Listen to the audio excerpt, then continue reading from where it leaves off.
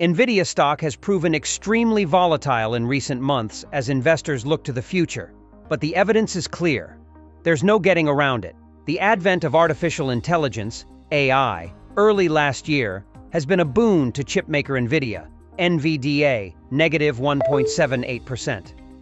The company's graphics processing units, GPUs, have long been the gold standard for video games, data centers, and early branches of AI. The uptake of generative AI kicked off in earnest in early 2023, making Nvidia the hottest ticket in town. Shares are up nearly 700% during that time, as the company controls an estimated 92% of the data center chip market, where most generative AI lives, according to IoT Analytics. Those gains haven't all been in a straight line, however, as Nvidia stock plunged as much as 23% during the last 3 weeks of July. Behind the slump are fears that the adoption of AI might soon trail off. After the company generated triple-digit revenue and profit growth over the past year, investors have begun to wonder if the end was in sight.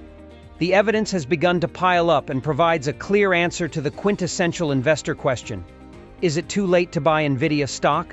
Before we begin, this video is not an investment advice and must do your own diligence. However, with my experience investing for years, the content from this video has a solid research foundation. Check our Patreon on the description below for an inside members-only access on what are the best buys now. We will also update you on what to sell for gains or to avoid losses. Subscribe to our channel so you will never miss out.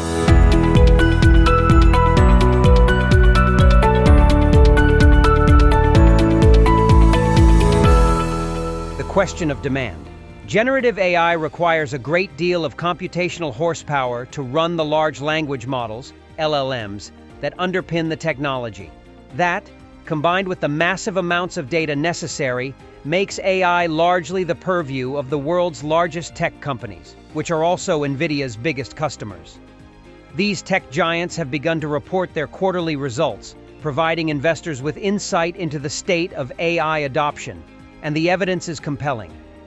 During Alphabet's GOOGL negative 2.40%, GOOG negative 2.35%, second quarter earnings call, CEO Sundar Pichai said of AI, "We are at an early stage of what I view as a very transformative area, aggressively investing upfront in a defining category." Indeed, the company's capital expenditures, CapEx, of $13.2 billion were higher than many anticipated, and Alphabet plans CapEx spending of roughly $12 billion per quarter for the remainder of the year. The spending was overwhelmingly spent on the servers and data centers needed for AI. For its fiscal 2024 Q4, ended June 30th, Microsoft, MSFT negative 2.07%, also admitted to going on an AI-centric spending spree with CapEx of $19 billion. CFO Amy Hood noted that cloud and AI-related spending represents nearly all of our total capital expenditures. Hood went on to say that fiscal 2025 CapEx is expected to be higher than fiscal year 2024.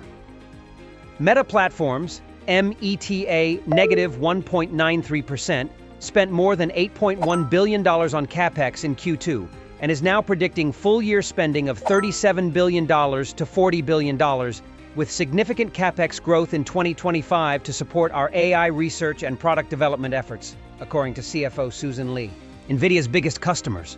These CapEx spending numbers and the accompanying management commentary make clear that big tech plans to continue spending big on AI. Furthermore, the fact that much of this spending will be devoted to servers and data centers suggests that Nvidia will be the beneficiary of much of this spending. While Nvidia doesn't provide the identities of its biggest customers, Wall Street has done some sleuthing. Analysts at Bloomberg and Barclays parsed the numbers and concluded that Nvidia's 4 largest customers, responsible for roughly 40% of its revenue, are Microsoft, 15%, Meta Platforms, 13%, Amazon, 6.2%, Alphabet, 5.8%. 3 of the 4 have been clear about their AI spending, and by the time you watch this, Amazon's results will be out, and I have no doubt its spending on AI will be equally robust. The proof is in the pudding. The past year has been a whirlwind for Nvidia investors. After generating triple-digit growth last year, the company followed that up with record results to kick off the current year.